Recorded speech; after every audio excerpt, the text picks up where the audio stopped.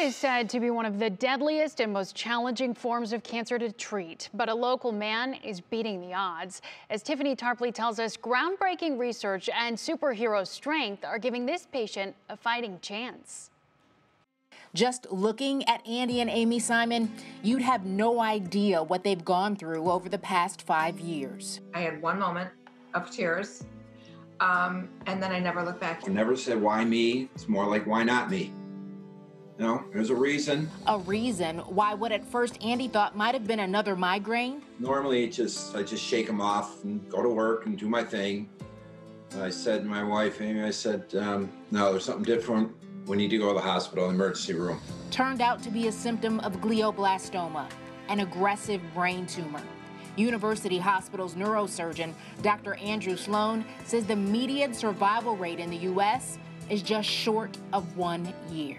I have a number of people who live a number of years, 5, 10, 15 even, but almost all of them have recurrence and have to be retreated. Andy has only had one surgery and one course of treatment, and he's been disease-free, knock on wood, since then.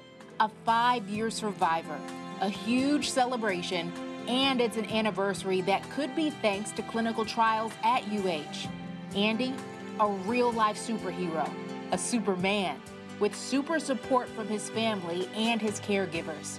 His why, his reason for fighting, Andy says includes life milestones, graduations, weddings, grandchildren. He and his wife, Amy, are ready to share so much more. There's never been a cure for glioblastoma, and there's still no cure for glioblastoma. So we're hoping that this trial can be that cure. Unfortunately, a few close friends diagnosed with the same type of cancer, and we're not here. They didn't make it. So I'm fighting, continuing to fight the battles that they're not here to fight anymore.